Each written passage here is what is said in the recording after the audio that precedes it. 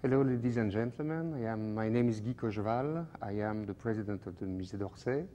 I have the pleasure to announce to you that the Musée d'Orsay is going to travel abroad because of transformations in the galleries in which I am at the moment.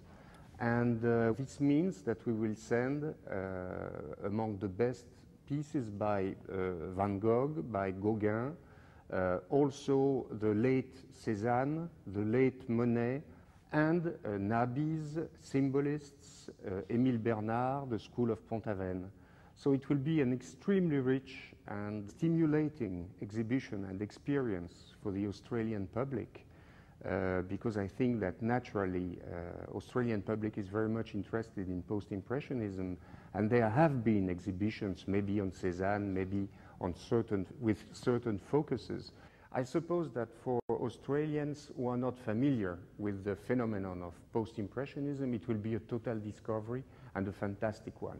But even for the scholars who know Post-Impressionism, there will be some surprises. Altogether, to send la crème de la crème from our collection has never been done, and it's an experience that we want to see, and I hope the Australian public will respond with great enthusiasm to that proposal.